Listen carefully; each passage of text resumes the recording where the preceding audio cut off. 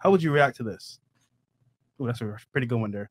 So your daughter has 3 times your body count. How would you react to this? Would you care? Would you tell her, hey, you're fucking up? What would you do? Yeah, first off, I would tell her she's fucking up. That's so like 3 times. Even if the number was like 1. Okay, 3 times my body count at 18, not cool. Like you need to be saving yourself for someone who's actually gonna provide you something good in your life and not just giving yourself away to like high school men. Like okay.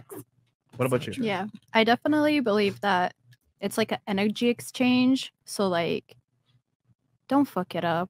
Like you have so much like good energy and you don't share it with other people. Soul ties, huh? Yeah. Interesting. Yeah. What about you? I would probably just like tell her that there's like no rush. Most people regret like most of the people they sleep with at a young age. So it's no rush, you know. Is that you? No. Okay, I'm messing with you. Kind of. What about you? I actually do have she's almost 18, so hopefully she doesn't have 3 body counts. But I would tell her, like, you know, just hopefully wait until the right person comes along. Like, I didn't wait at 18. I probably had 3 body counts. But, so hopefully she wouldn't follow in my footsteps. 3 times your body count. Oh, no, you said 3 times? 3 times, yeah. Oh, absolutely not. I just said 3 body counts. No, that conversation, the way I raised her, is something deeper than that. How do you keep her not in check, but how do you tell her without telling her specifically? What do you do to take measures against that? Well, we actually talk. I talk to my daughter. Like, I've been talking to my daughter since she was like 14 because of my upbringing and my family and my friends and my environment. Being in Detroit and my friends are like, we were wow. Like, wow. So I use my life experiences to teach her like what not to do. Let's say she met a guy that was maybe a bad boy in the streets. Would you tell her to like, don't date him? What would you do? No, I don't really believe that. Like, I tell her to kind of like, when you guys say bad boys, what do you mean a bad boy? Like, you know he's not good for her. He's holding a dog her out. Want you to well. Yeah, but that's going to go over her head. I just tell her. I mean, she hears me, but she doesn't. Like, unfortunately, I'm not the one who really communicates. She has a better relationship with my sister.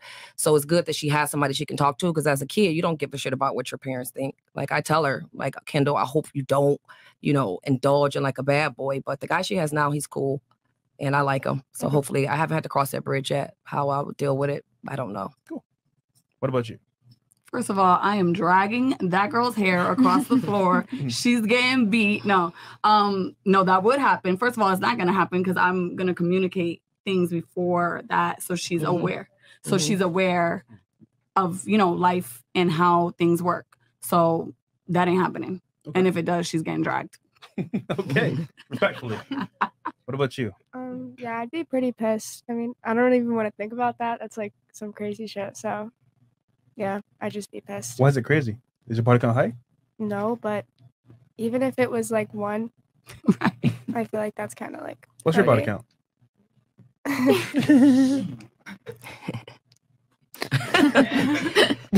Okay. Silent mode, I guess. All right. What the hell? What about you? Have daughter? 3 times your body count. What would you do? I don't think that would even happen to begin with because I would instill those values in her subconscious at such a young age. I would teach her to respect her body, that her vessel is not for foreign energy to enter all the time if you don't have a sacred connection with the other person. But if it did happen, I would have a conversation with her and I would tell her to value herself more, to respect herself more, and to save her womb space for someone that is actually really special to her. That's deep. Just like some nigga in her. Never mind. Go ahead. What about you? Yeah, definitely not. But to be honest with you, I would just let her dad handle it because I feel like when it comes to stuff like that, men are better at handling, you know, those type of situations. So I would do that. Okay. Pretty smart. And for you, Miss Serbia? I mean, I'd be upset, but I would just talk to her and tell her, like, to save herself for someone special, not get it too high. Like, wait until you're in a relationship and you really like the guy. I don't know. Just something where she's not, like, just going out and having sex with whoever she wants. Like, chill, girl. Just chill. Yeah. Relax. Yeah. Cool. All right. I got a question. So, or did you want to go back to the chats? All right. So, hey guys, from this point forward, because we already got almost 10,000 y'all in here. So this is what we're going to do. From this point forward, we're going to read 20 and up. However, what I'll do is I'll make sure every single chat that came before, we'll read them. We got you guys. But from this point forward, it's gonna be 20 and up. However, every single chat will be shown on screen, so we got y'all. Don't worry about it. But I got a question for ladies. What age do you think a man will find love? Start here with Miss Serbia. I would say in his 30s. 30s? Yeah. Can you give a specific age? Well, start here, Miss Serbia.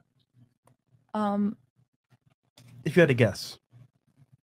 I mean, a lot of people fall in love in like high school, but I wouldn't say that's like real love. Maybe like a man to find real love, I would say late 20s, mid 20s. Okay. Yeah. 28? All right. Yeah. I would say 27, 28, around there. Cool. Okay. I would say about late 20s, 30s, just because after that you're already developed and you already accomplished all the things that you need to in life to be an established man. So you said late 20s to 30, early 30s? Yes. Okay. For you? What about you? I think it depends because there's so many different types of love that one experiences in life. One that's combined with attachment, one that is more puppy honeymoon phase love. But I think that the mature, secure attachment love happens later on in life when you're like 30, you're ready to settle 30. down. Okay. I like that point of view. What about you? Probably like late 20s, Late 20s. Okay. Can you give a specific age if you were to Copycat. 25. 25? That's mid 20s. I know. Yeah, I All guess right. you're right. Yeah. What about you? I'm gonna say 38 to 40 Okay. So to 45, probably somewhere in between there. Okay. Because I think when they're younger, they have one. Don't worry, I'll ask you why in a second. Oh, okay. What about you? I would say like 47 to 55. So your age. Yeah. Exactly. What No, about you? seriously. That was him. What about you? Chris, come on, man.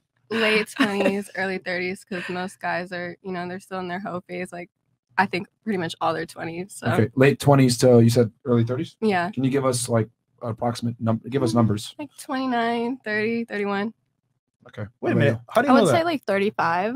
How did you know that? Just a guess. What about you? I would say probably about like 34. All right. Now, what age do you think a woman will find love? True love. True love. Whatever that means. Wow. Probably like 22. 22? Okay. Good. For you? I would say like 25, 26. I feel like a woman like fully develops herself and like I hope she does. So that's like a good age. Okay. What about you? Oh, probably like early 20s. Yeah. Give a specific age. Let's try to make it or range 22. at least. 22? Yeah. Okay. I would say like 30, 35. 30, 35? Okay. Mhm. Yeah, I'm gonna say 30, 35. I'd say probably like 23, 24. 22